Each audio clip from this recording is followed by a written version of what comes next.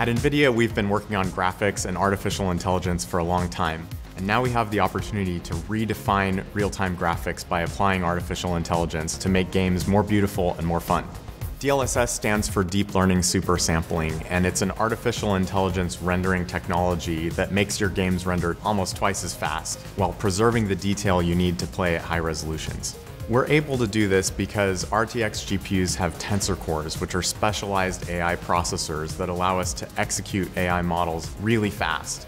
In the past, it would have been crazy to think about running an artificial intelligence model for every frame of a high-resolution video, but we can do that now.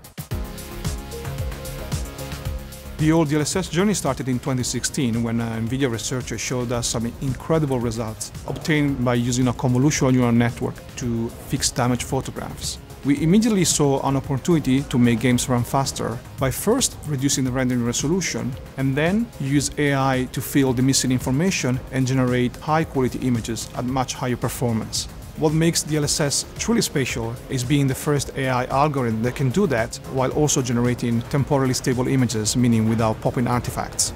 For each game, we would capture very high-quality image sequences that would be otherwise too costly to render in real time. Then the DLSS network would be trained to reproduce these super high quality examples from the kind of lower quality frames a game can render very rapidly.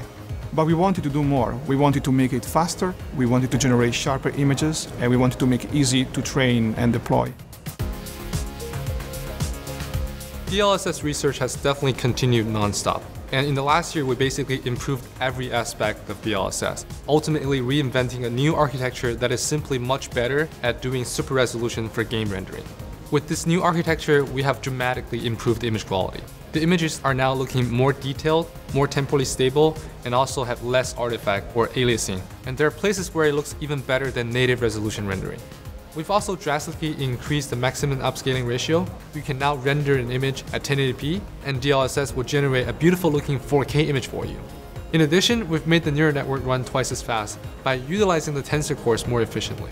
And as a result, you can now use DLSS across all the RTX GPUs and all the resolutions. Since the new DLSS support up to 4x pixel scaling, we now provide 3 different quality modes: performance, balance, and quality. Finally, the new improved DLSS is a fully general solution, so we don't have to train DLSS on a per game basis anymore. And this makes integrating DLSS into games easier than before. Let's now look at some of the examples of the new DLSS in action.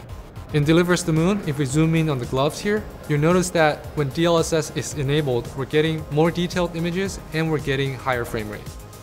If we look at Wolfenstein Youngblood, you'll notice again that we're getting a really comparable image quality to native rendering, and we're providing a tremendous boost in frame rate.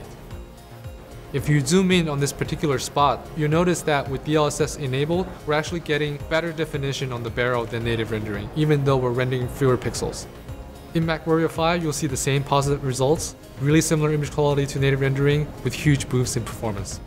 We're also adding the latest version of DLSS in Control, which will further improve the image quality in this already great looking game. Games just get more beautiful and more detailed every year. DLSS gives us new tools to try out new effects, like real-time ray tracing in ways that you could never have dreamed of in the past. This is really opening the door to more beautiful, more exciting experiences for all of us gamers.